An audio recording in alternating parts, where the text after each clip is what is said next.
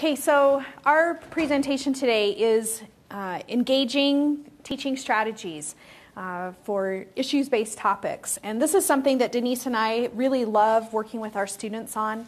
This was a presentation that we gave to the faculty for the College of Ag and Applied Sciences last fall at our faculty meeting. And this is something that we've given a couple of times, but we continue to see that it's relevant in a bunch of different fields.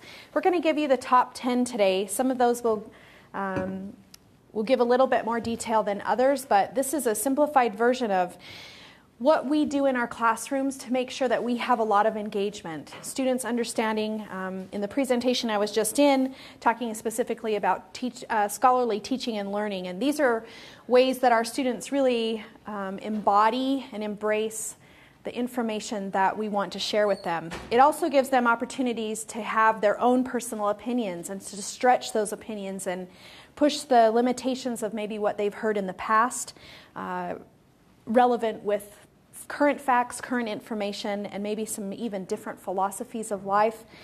Sometimes that's not always a safe area in the classroom, and sometimes they don't feel like it's safe, even though you may feel like it's safe. And so we've put together some of these strategies to make sure that happens. This is my Denise, and we're just going to go back and forth, right? Are we ready? Like tennis. Critical thinking. Do you want to address this quote? Well, so this is Linda Elder, who is from the Institute of Critical Thinking. I think it's out of California. But she talks about the fact that we have to develop these fair-minded societies. And I got an email, because I'm on their mailing list, earlier this summer. And she talked about the fact that, sadly, she finds that a lot of our students, even down at elementary education levels, are not empowered to critically think, make decisions and problem solve, or even to challenge others' thoughts. And to me, that was very interesting as a teacher, that even at lower age levels, these students, they feel like it's wrong to challenge someone's thinking. And she said, you have to. And there are ways to do that well and intelligently and tactfully. But I just found that very, very intriguing, that she said we need to start at lower age levels and move through so that students feel empowered and they have a skill set that they can challenge conventional wisdom. And so hopefully some of these strategies that we'll share with you will show you some ways that students can do that, as Rose said, in a safe context. Whoops. Sorry. Our first one is what we call the Socratic method. There are a couple of different types of Socratic method, and one that Denise uses is a little bit different than the one that I use in class. But basically the Socratic method is, rather than being the sage on the stage, we're going to move to the guide on the side, kind of a mode of thinking, especially in lecture-type formats. And the Socratic method, we use questions to examine the values, principles, beliefs of students, and use different methods of introducing questions and pushing them with questions in Socratic formats so that they have to answer the questions as a group and then create other questions for students to answer. And there are, like I say, there's some really sophisticated formats with the Socratic method. Denise uses this. I use what's called the Harkness method. It's a modified Socratic method, and I used it for several semesters for actually providing my midterm and final exams. And so students were in a group. I don't have time to go through the whole thing, but I asked questions of them as a group, as a whole. Then I drew out names on popsicle sticks, and they had to answer that question. And then I had to ask another question based on that student's answer of another person. It was harder for me than it was for my students. It made me a nervous wreck because it took so much structure. But students loved it. The evaluation said, I've never had a better testing method ever. I'm not sure how educationally sound it is. I'm sure I know I need to tweak it and make it better. I'd love to talk to you more about that if you have interest in that. But I used it for those midterm and final exams, and student evaluations were very, very positive. Yeah. Socratic method is a good way to get students comfortable with asking the right types of questions. And there are several places online I just want to mention. Students don't know how to set up a good question, especially a probing question that doesn't involve a yes or a no answer. So spending a little bit of time, even just giving them outlines of, here are 10 types of questions. Memorize 5. Memorize 5 of these types of questions and ways to ask them in class, and it will really increase the amount of dialogue that you get. This rolls into a decision matrix, where when you give a student a scenario where they have to be able to make a decision about a particular issue-based topic, even if that's climate change, it could be something political, it could be something along the lines of science and scientific understanding. Although science is facts, it is not alternative facts, we do have to have an understanding of how those facts apply to people and the issues that are in their lives. Denise and I both use a decision matrix, which is really a simple sheet of paper, very similar to this, that has pros on one side and cons on the other. So when we represent an issue in class, we have them utilize a decision matrix right there, right in front of them. So as they're listening, they're creating down notes of their personal perceptions of how they're thinking about the lecture or how they're thinking about the information, how they may be even interpreting that information as a pro or a con. And then often we use small groups to get them together, where they have to come together and make a decision about the issue. The choices that are available, really simplistic.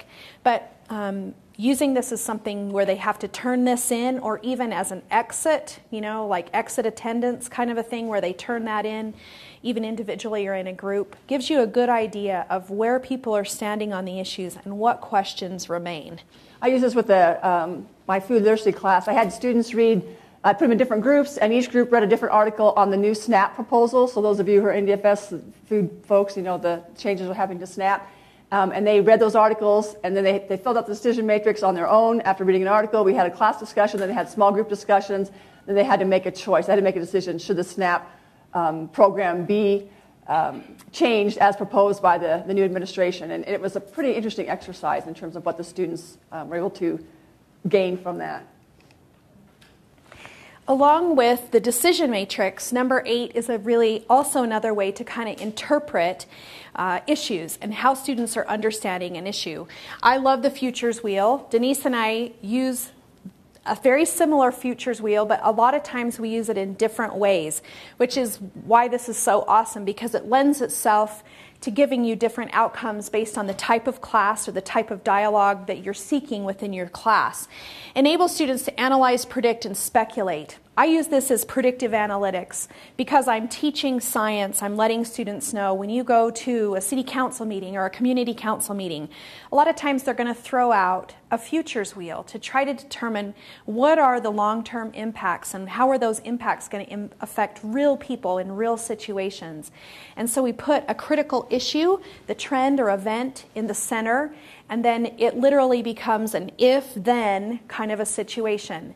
If this happens, it could be something in terms of environmental. Utah State University gets rid of plastic straws. Plastic straws are in the news It's a big lately, thing on the news, right? Yeah, that's a big So they get rid of straws. You can't get a plastic straw on campus. What's the very next thing that's going to happen, right? The Statesman, the university paper, going to write an article. You can guarantee somebody's going to write an article about it in the States, right? So really basic first-order consequences, which lead to second and third-order consequences. Those rationales allow them to take it out to see what the long-term effects are. And Denise goes one step further. I take it one step. So after they have all these consequences, first, second, third order consequences, and they just brainstorm, right? Mm-hmm. No idea is negated. And so then I have them look at that. I have them identify, are those consequences positive or negative? If it's a negative impact, how might we minimize that negative impact? Then they have to analyze the positive impact, which is a little more difficult. If it's positive, how do we maximize that positive impact? And so it makes them think a little bit. It's like weighing risk and consequence. It's risk assessment, basically. And so how do you minimize negatives and maximize positives? Yeah. I do actually put a limitation, because I always tell my students, if your third order consequence says apocalypse or Jesus comes again, it's a 0. My students usually say Walmart. I learned that the hard way. My students usually say Walmart rules the world. Somehow it ends up that way a lot of times, but yeah, that's okay. I did have to put some limitations on the amount of consequence that happens at the third order. But critical thinking skills are really what we want to get to. There was such a great question in my last session, and a guy said, you know, when we're measuring student assessment and student outcomes, it is so, critical thinking is one of those things where you're like, wow, are they really critically thinking? Can we really determine that they are, you know, doing this at the level we want them to do? But there are a few things that I have learned that have really helped me to get some insight. And a lot of times I start with just vocabulary. Vocabulary, there is a certain vernacular that goes along with critical thinking. And for students to be able to use those correct words is really important. Two, I think, and this is the gospel according to me, of the most important concepts for them to understand are the differences between an egocentric perspective and a sociocentric perspective. Egocentric perspective, it's true because I believe it. It's true because I want to believe it. It's true because I've always believed it. I've never known anything different.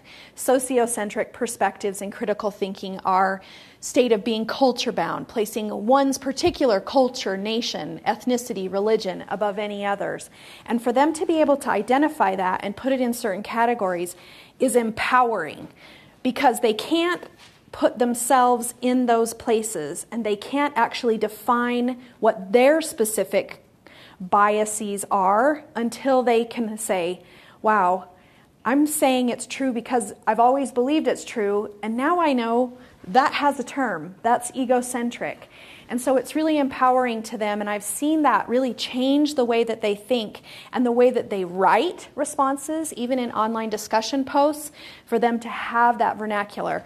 I also use this. This is also from criticalthinking.org, from the elders, yes, Linda and Paul. Linda Isn't it Elder. Paul? Paul and Linda Paul Elder. and Linda Elder. Anyway, they have 3 orders of thinking.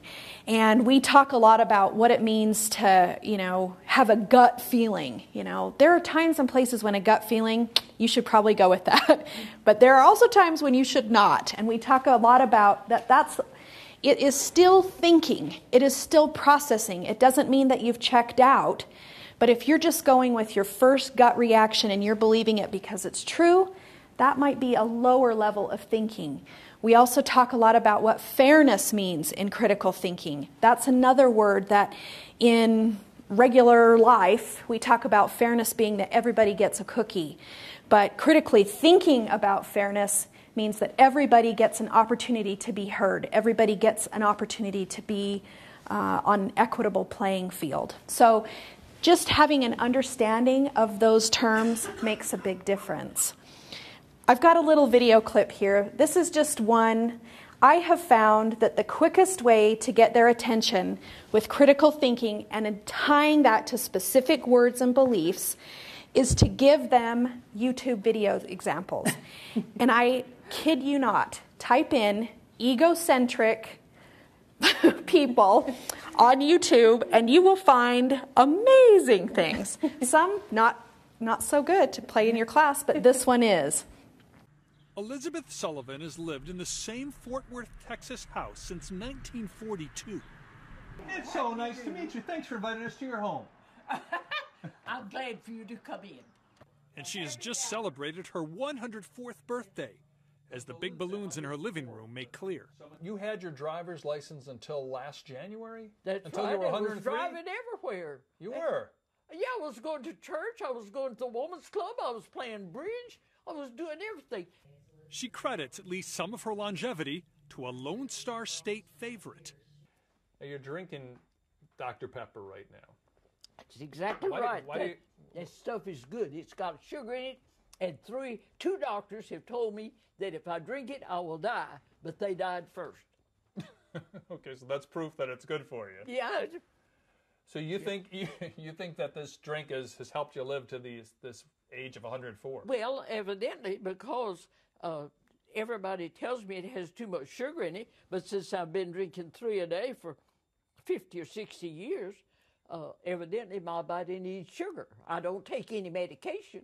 They can't still find anything wrong with me. classic case of anecdotal evidence. But it's true because I believed it's true, right? 2 doctors told me that if I drink it, I will die. But I outlived them both, right? So this woman obviously has some solid egocentric perspective, really good things, easy ways to get your students thinking about. She's got 104 years of science back. Does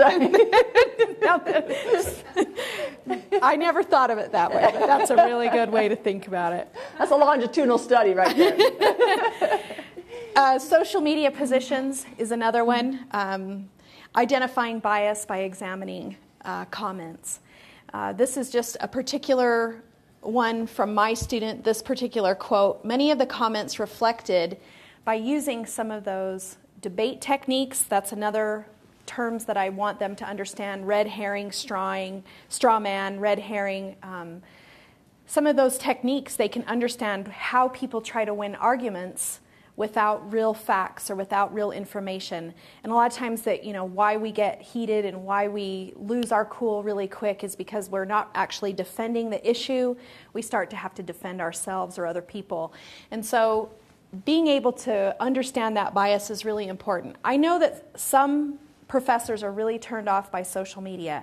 I am not turned off by social media. I think it's something that the students relate to and understand. Even if they don't use it or don't like it, they still understand that that is a critical path of communication in modern day society.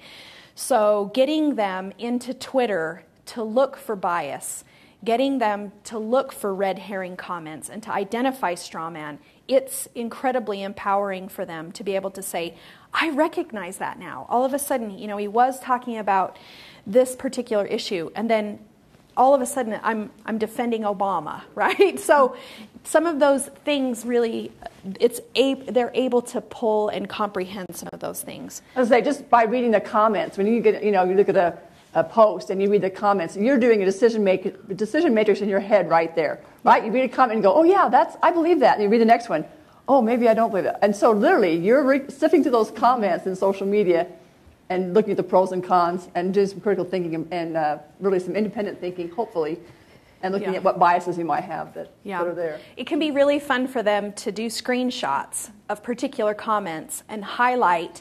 I have them highlight screenshot comments and then highlight where there are holes in their argument, where bias exists in the argument, where facts exist in the argument, where if anyone tries to back up an argument, is that actually a fact or is that just simply opinion?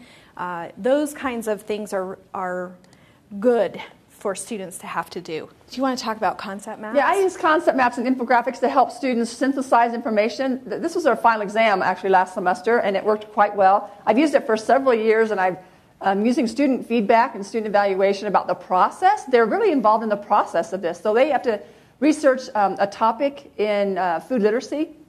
They have to pick their own topic, and then we have them do concept maps. So brainstorming, mind mapping, and they get together in small groups and they brainstorm all the factors and inputs that are part of a certain topic, and then they take that concept map and they synthesize that into an infographic. And I tell them they need to have about 3 key points, and that's really some good problem solving and thinking in terms of how do you take all this information that you brainstormed and synthesize it into a piece of information that someone will probably spend 7 to 10 seconds reading.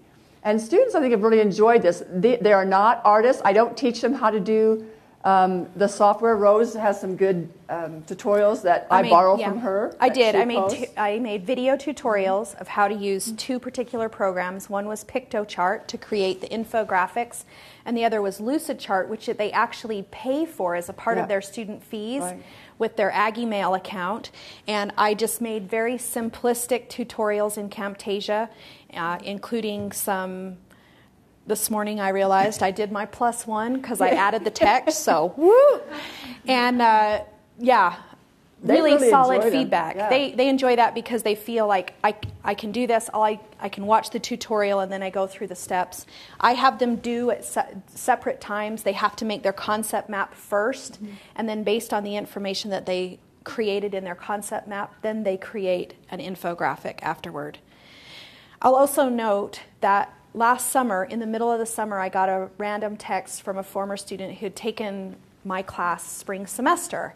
And she said, Professor Murray, I just want you to know that I went to my first job. I graduated, I'm at my very first job, and she said, my first solo assignment, they had given me a topic, and they said, we need you to go in and create an infographic for publication, and she said, I was able to stand up and say, I can do that. So she said, I actually went back and logged into Canvas again and looked up your tutorial and went back to PictoChart to create my very first project. She said it was a huge success, and that this was a life skill, that this was something that she knew how to do. She knew how to work with the software. Infographics are something that we use all the time. I actually think of this as a student skill, as one of those skills they need to, at some point, have created something digitally, whether they're in business or music or they need to understand at the most basic level how to create an infographic and communicate information in that 7 seconds. So I do use Lucidchart, like I said. It's just in their Gmail account for Ag Email, and then PictoChart is free. That's also something Denise and I work really hard to do, is to make sure that they don't have to purchase additional software. We don't do that. So these are free programs that they can utilize and access and can give them some real world experience. Okay, I can't take credit for ESPN. This is something Denise brought to me. I can't take credit for it because I borrowed it too. So I was at a human geography, the AP Human Geography Conference a couple of years ago, their national conference, and I heard some speakers talking about using this ESPN concept. They talk about impacts with their students. So they use this acronym, ESPN, not the sports network, but economic, social, political, and environmental impacts. And in teaching a class like I do, on food literacy, every topic that we have, I say, think about what are the economic, social, political, and environmental impacts of decisions that are being made. And I had a student come to me. He was working on that concept map infographic assignment that he had to do, and he said, I had this concept map, and he said, I can't pare it down to what you want for an infographic. And I said, think about the ESPN concepts. And he's like, oh, that economic, social, political, environmental impacts, that's what I should be looking at? And I said, yes. He's like, I can do that. And so I use this all the time. I talk about ESPN. We're talking about climate change or bioengineered foods or environmental sustainability or the SNAP program proposals. I say, what are the ESPN impacts? And it's just a nice way for them to help categorize and synthesize some of that information. So it's been really a powerful tool. That little tiny acronym is something that I have used over and over again. Yeah. If you're in the sciences, I always try to differentiate between there's the actual science, there's the knowledge that we have. We have this understanding, we have the measurements, the observations and the calculations, but we also have the issues and how to respond, and they're two totally different things. A lot of times ESPN helps my students because they see the science as maybe questionable, when in reality the facts are the facts. The challenge is what is the human response going to be? And so to be able to say, here are the facts as we know them, and then we can say there's going to be the ESPN on the issue side and how that's all going to come together. And that's going to make a big difference in helping those students analyze, wow, it really isn't the science that we have a problem with. It's really coming to a decision as a human society. And so I put ESPN on big poster sheets around the room and give them sticky note pads. Yep. And they'll talk about something, and I say, if you come up with an impact, so then they can write down on the sticky note and put it on the posters, and we share those, and they get to think about other people's points of view. It's a nice tactile way to do that. Yeah. We're about 10 minutes, right? Okay. Annotated text and note-taking. Okay, this is like the part where everyone we don't want to do that. Denise and I have both been teaching connections for a while and have taught different introductory courses. We both recognize that students really struggle with annotated text and note-taking. When we talk about critical issues, a lot of the stuff that we give to students are articles, whether that's a journal article for grad students or whether it's a sophisticated text or whether it's just simply a book. I use a lot of book chapters from a variety of different books. I noticed Anne out there. Woot woot, shout out to my library friends. So I use a lot of different course reserve texts that students have to read and analyze. And at the beginning of the semester, it's worth its weight in gold to take 15 minutes and talk about, these are some videos that are available on the usu.edu website. Some of those orientation videos, just simply about how do I annotate a text correctly? How do I take notes effectively in class? How would I highlight and look at specific principles of ideas, right? And how do I identify where maybe I would highlight that maybe that's something that conflicts with my personal beliefs or my personal perspectives, or that's something that I agree with, and how to take that and use that in solid ways in the class in order to develop those questions and those questioning methods that we talked about at the very beginning. The Academic Success Center here at Utah State University has, you can go on the USU website and just type in Academic Success Center, and they have a lot of information on note-taking and text annotation. I force my connection students to do that, and I make them use the Cornell Notes method for an assignment, and I do force them to do that and say, try this. If you have a better way that works for you after you try it, that's great. A lot of them say, oh, I already do this, right? I know how to do this. And then we have them develop questions, and then I give them a quiz on the information that they just read and say, okay, how did you do on the quiz using your notes and your annotated text? How did you do? And it's a good way to help them think about maybe ways to improve their skills on what it seems. I mean, we've done this for years. I've been in school forever, but I think it's a really good skill to help them practice. Online discussions, just really briefly, online discussions, you either love them or you hate them. That's kind of how I feel about online discussions.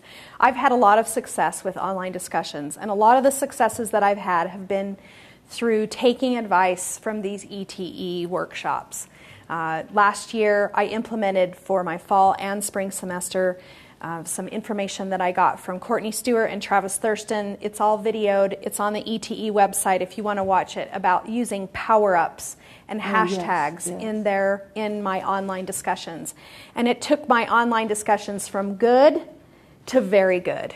I'm still working to get to a 5-star level in online discussions, but it made a huge difference to have the students think about how they were thinking, using the power-ups and using hashtags to identify whether they were analyzing information or remembering information or connecting information, creating new information. Some of those things are really important to add some elements to your online discussions. I've also noticed that rotating small groups has been very successful for me. I'll leave it at that. It's something that I've used and that I have had great success in these issue-based topics conversations. Okay, our last one is something that Denise shared with me and that my students love. And some people are like, well, you know, you're science and that just seems really ridiculous. Well, I don't really care because I'm going to do it anyway.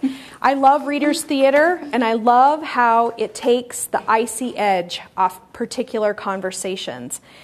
I can teach all semester. I can teach GMOs, I can teach genetic engineering, cloning, even like getting into the nitty-gritty of assisted suicide and looking at some of those really heavy topics in modern society. And on day one of we're going to talk about climate change, it's like hell freezes over in there. And it's so icy, and people shut down, and they don't want to talk about it because it really rattles their personal beliefs and some of their political beliefs to have to talk about the science of climate change. And this seems to be a fantastic icebreaker for me. Readers' theater, conflict resolution, understanding how people think and how we talk to each other, how we dialogue. The differences between discussion and dialogue can be significant, and having a conversation like this is one of the ways that I introduce it. You want to tell what it is? Speaking about climate change, how do we introduce that? So a former graduate student here at Utah State University, Sebastian Los, posted an issue or information on Facebook last year. Because he's a climate scientist, he wrote this kind of tongue-in-cheek about climate science and the discussions that go on about this topic. When I saw it on Facebook, I asked his permission to adapt it to a reader's theater for my class. I was big into that in high school. And he said, absolutely, go ahead and use it. So, gentlemen, I need you up here for just a second. We're not going to do it. We don't have time. But just to hold these. So what Sebastian did was he wrote this, just face the audience there. He wrote this reader's theater about climate change. And I have the whole script. So I adapted his Facebook writing into a script. specifically for some other elements of my classroom, because I think it gives students a chance to say, whew, I'm really uncomfortable here. Sometimes they just need a little bit of breathing room to be able to say, yeah, I'm uncomfortable, and I feel like I need to have a little nervous laugh or something and not have somebody bite my head off about it. So Reader's Theater is just a nice way to do that. We have 30 seconds. Does anyone have, if you've got questions or comments or tell us not to ever do this presentation again, you can come down to the front at the end. But we appreciate your time. This is something we really get passionate about, and hopefully in another 3 years we'll have another 10. Wouldn't that be awesome? Yeah. It'd be awesome to have another 10. I've already got a couple to add. Okay. Anyway, so thanks, guys. We're finished. Thanks.